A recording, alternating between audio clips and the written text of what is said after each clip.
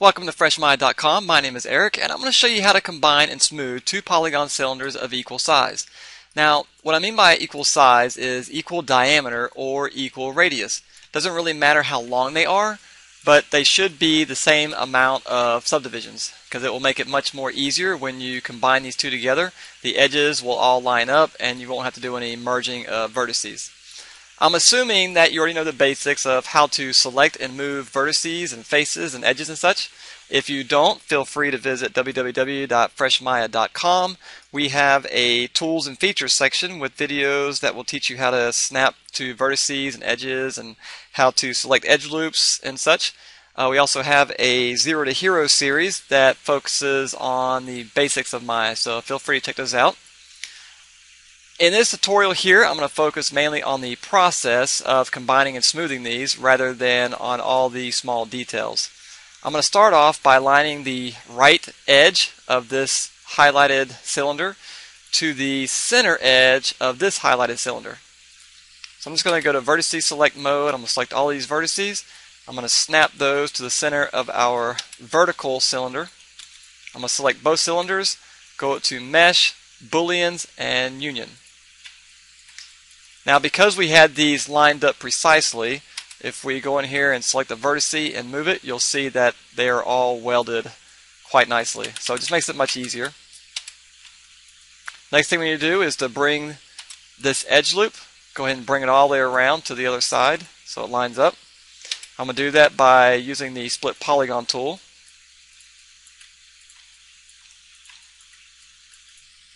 And I'll go back and select these vertices that are high and just lower those down to where they need to be.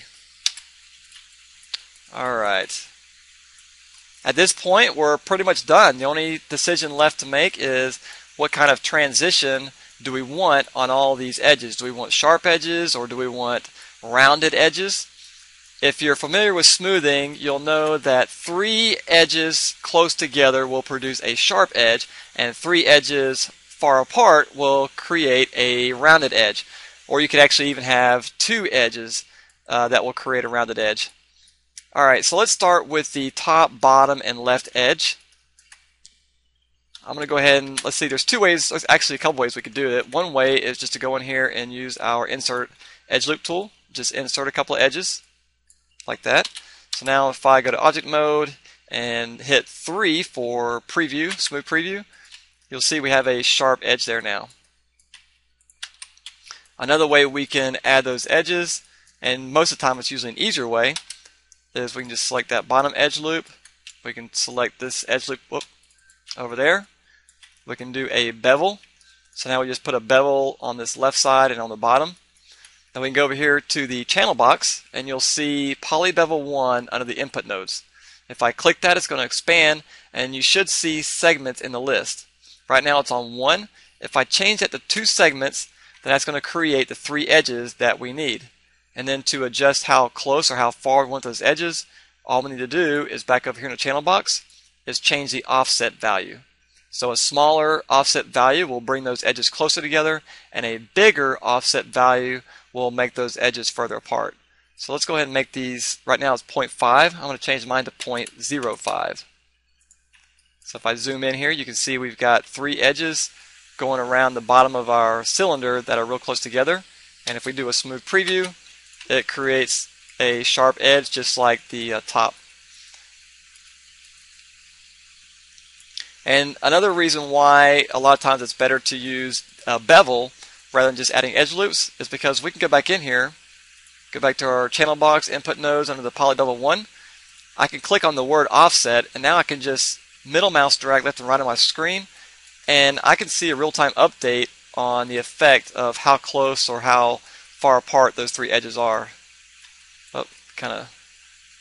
So you can see right there.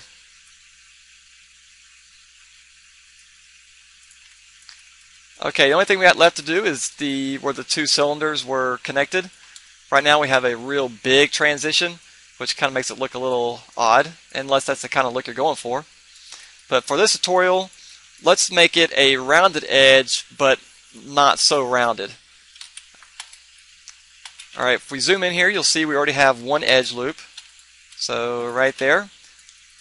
So let's add 2 more edges. I'm going to use the Insert Edge Loop tool. Let's see, I'll put one, say, right there, and another one right there. Try to keep them evenly spaced out. That usually gives you much better results. If I do a smooth preview, you'll see we have a round transition, but the problem that it created is that it's pulling outward. If you look at the top and then start going down the contour, it's pulling outward. That's really not the look we want. To fix that, we're just going to add a edge loop above and below. So I'm going to shift right click, but I'm going to use a cut faces tool because I want this edge loop to be straight across. I don't want it to come down and then over, if that makes sense. So I'm going to make a cut, and I want it, like, these are spaced out. Well, I want to keep it kind of the same, even going up. So I'll put my cut about right here, and I'll do the same thing on the bottom. Doesn't have to be exact, but as long as it's close, then you'll get some nice results. Alright, so let's do a smooth preview. And let's go in here, and you can see it stays straight all the way down until we get to where it transitions. And that's it. It's pretty much that simple. So if we wanted a really sharp transition, then we'll just go in here and pull our edges closer together, because we said that 3 edges close together will produce a much sharper transition. So there's 3. Now because I pulled those 3 together, I'm going to select this edge loop up here,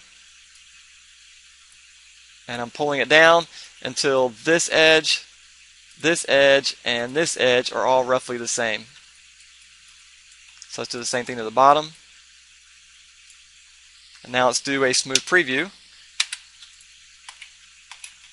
And we have a nice sharp edge right there going around. But it's a really, still looks like a great transition. And that's it. As far as application, this is useful for, let's say you're wanting to make a handrail to go up some stairs. Well, this would be a method that you could do that. Also, another thing that comes to mind is a bicycle. If you're modeling a bicycle, then let's say the handlebars are up here at the top. Then you know that it comes down, and then there's usually a bar that goes across. Or for a lot of women's bikes, the bar kind of goes downward. And usually you've got 1 or 2. And you've also got a transition over here where you would have a seat. But that's pretty much it. Combine them, add your edge loops close together if you want a sharp transition, further apart if you want a more rounded transition, and then just don't forget to add some edge loops on the vertical section as well. And that concludes this tutorial. Thanks for watching.